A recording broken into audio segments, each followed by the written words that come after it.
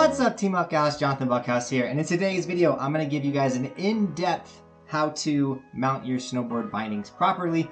Now, with mounting bindings, there's a lot of preference that's involved, but there are some guidelines, some rules, some things you should follow, and we're going to go through that whole process. I'm going to mount bindings on my new Birdhouse K2 Tony Hawk Pro Model snowboard. Still got the stickers on it. This thing is insane, and I'm so excited to ride this today. So I got to put the bindings on it. So I'm going to mount them for me and just kind of walk you guys through that whole process. Now, before we jump in this video, I want to make sure you guys know we have Evolution stickers available. If you're a skier, we have one, but for the snowboarders, we have the Evolution stickers. You can throw it on the side of your helmet, let everyone know you're part of Team Buckhouse. It's how I do this for a living. It's how I do all my traveling. It's how I make this channel more awesome. So if you guys want to consider snagging an Evolution sticker, there's a link in the description, as well as any of the merch, you know, windbreakers, hoodies, t-shirts, long sleeves. It's all linked in the description, guys. If you do snag any of the merch though, tag me on my Instagram and I'll give you guys gear and sticker shout outs in my vlogs. I do them daily, so check it out and subscribe to this channel. All right, let's mount these bindings.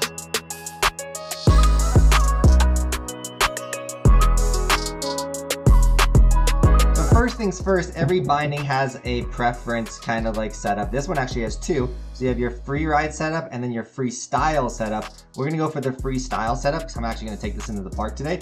But free ride would be if I wanted to ride the mountain. So it's recommended you put the bindings in these inserts for free ride, and then for freestyle, these ones right here. So with that being said, if you were gonna do a powder day, you could shift the whole thing all the way back if you wanted, or if you have a really wide stance, you know, you can go a little wider, whatever you need to do. But that leads into the most important topic, is your stance.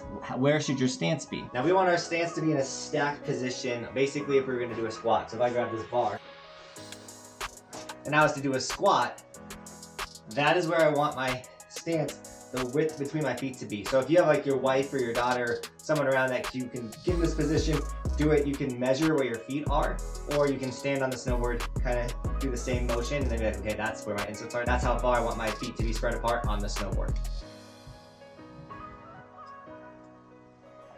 So once you know the inserts that you're going to use to mount your bindings, we need to talk about your binding angles, because now we got to select the angle in which we want our foot to be in those inserts. So personally, I like a positive 12 on my lead foot and a negative 12 on my back foot. It's gonna be hard to tell because these are old bindings, but in here is like a degree. It tells you where every, like 12 degrees, 15 degrees, 20 degrees. Some people, this is where the preference comes in. How far do you want your lead foot to be open? How open do you want to be? Personally, I kind of like to keep my feet kind of straight. So I like, once again, a 12, negative 12. But I know like my buddy Benson rocks at 22 as far forward as possible because he says it helps them really open up. What I don't recommend is ever having your lead foot in a negative degree.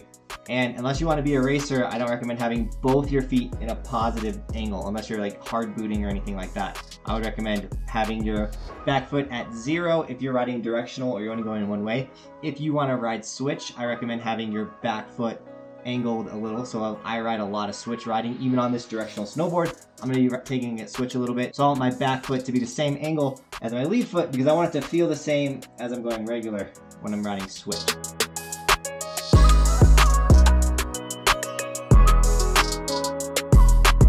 Once you get your degrees all worked out, you need to put in your screws. Now the way you do it is I always go 1, and then I go across from that one.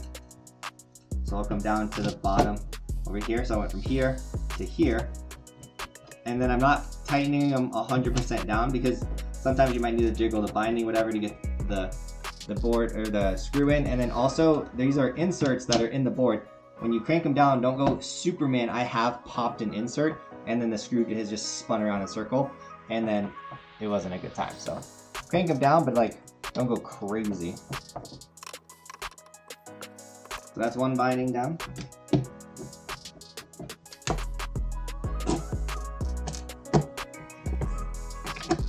The next step is, if you're watching this video, you're probably new to snowboarding, you need to take your snowboard boots and you need to put them in your binding, and you want to tighten them down and see if the boot and the binding are ratcheting correctly, or if you need to make any adjustments to your straps. Like, is your foot held in? Are you bottoming out on the ratchet? And I'll show you what that looks like. Tighten your boots too when you do this. But if your ratchet is coming down to here and clicking, that means you need to adjust your strap to the side. Like mine, like that's fully tight right there. I might be able to get, nope, like that's fully tight. I have so many more straps that I can go. You don't want to be clicking the bottom of your ratchet or you don't have your bindings in correctly. So once again, I got like 3 right there. So these bindings are adjusted for my boot. If you want to, you can adjust your forward lean right here with these back pieces. Every binding has this back piece that allows you to add a little bit of lean in your high back. That really helps you with carving and then half pipe riding. Because I don't really ride a lot of half pipe, I don't worry about it. But if you wanted forward lean, this is where you would adjust that. Every binding has a little adjustable screws and ladders and things. So play with your bindings and see what you got. All right, and with that, Team Buckhouse, that is how I mount my bindings every single time I go snowboard, every time I throw them on. Positive 12, negative 12, bench position, on the snowboard, ready to rock. And if you're in the market for bindings, I highly recommend the Khuno binding. These are a hybrid step-in binding. They're really awesome. I did a really in-depth review of these bindings. You can check that video out right here. I'm not rocking them because they are a little too big for my feet, but when I get a small pair, I'll be rocking those bindings every single day. So those bindings are linked in the description as well as linked in the description of that video. And with all that being said, Team Buckhouse, thank you so much for mounting bindings with me today. I'm gonna go rip this snowboard now. So as always, thanks for watching. Keep evolving. We'll see you guys tomorrow with another video.